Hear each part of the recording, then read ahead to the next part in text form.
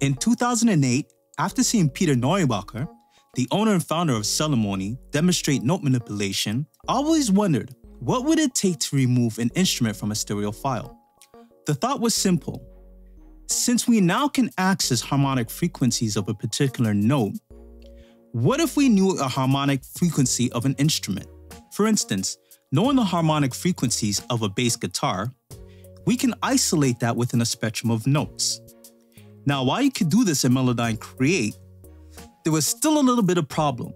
You see, most instruments, including the human voice, share similar frequencies. With that bass guitar we isolated, we also picked up lower register piano, as it shared the same frequencies.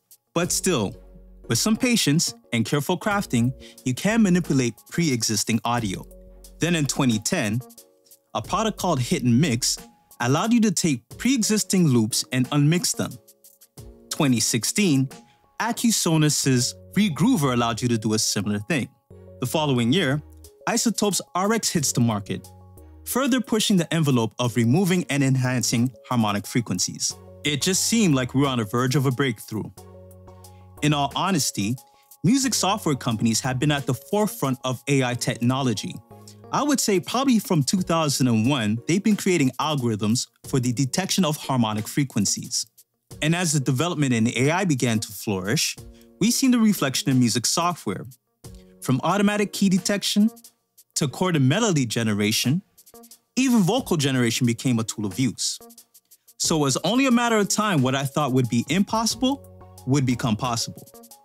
Fast forward to 2019, Hit and Mix is now the name of the company and been at the forefront of development for almost 2 decades.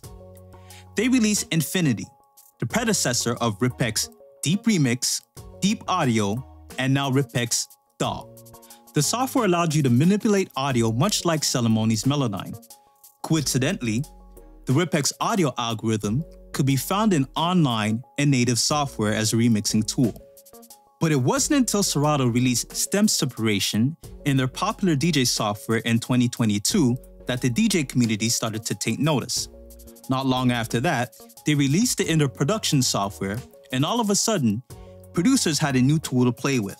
Since then, we've seen it show up in DAW Heavyweight's FL Studio, Ripek's go from a plugin to a complete DAW, and barring any delays, sometime shortly we'll see it in the MPC 2.0 software.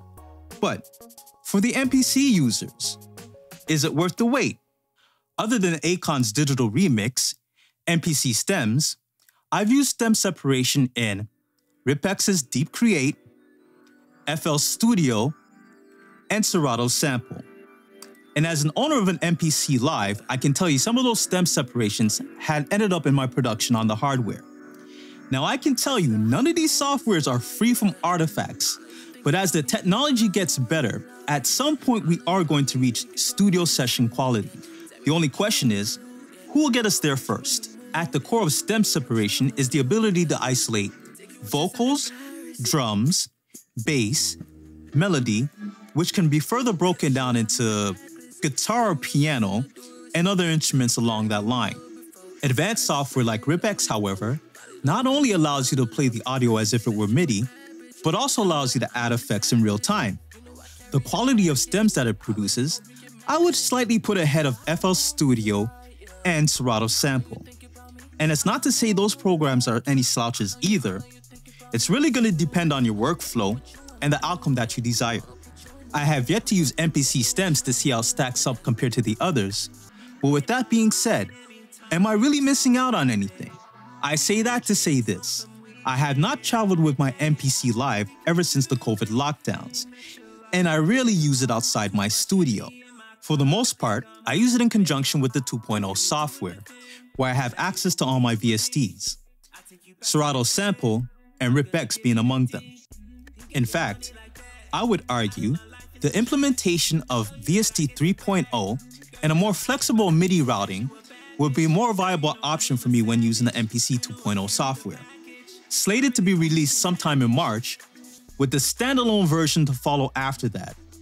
Or maybe the delay is for the simultaneous release. Either way, if there is ever time that I would need to use the MPC stems, it would be in standalone mode. I recently posted a video of myself chilling in my living room, with my MPC Live, my PTO1, and a carton of 45s. It would have been awesome if I could have stemmed out some of those samples. So you tell me, do you have a need for stem separation in your production? Are you currently using stem separation in your production? If you're an MPC owner of hardware or software, are you waiting for the MPC stems? I would like to thank my sponsors, Plugins Canada, where you can find a wide range of music software and hardware.